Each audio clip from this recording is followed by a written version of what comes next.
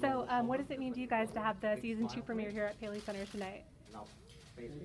It's a tremendous honor, and that's not hyperbole. I think we really feel lucky to be on people's radar this season, and to be here is a wonderful confirmation that we're not alone anymore. So that's great. Awesome. And what should fans be excited for in season 2?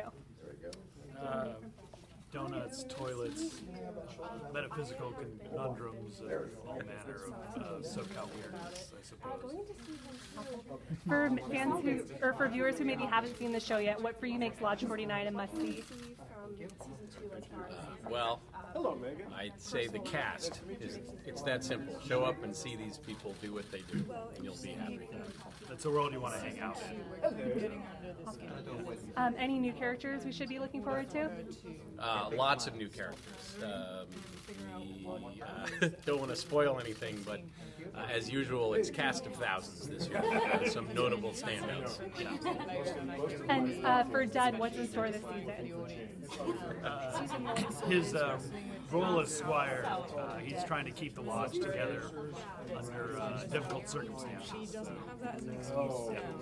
And I read he kind of thinks he's like the key to restoring the lodge. What does that look like for him?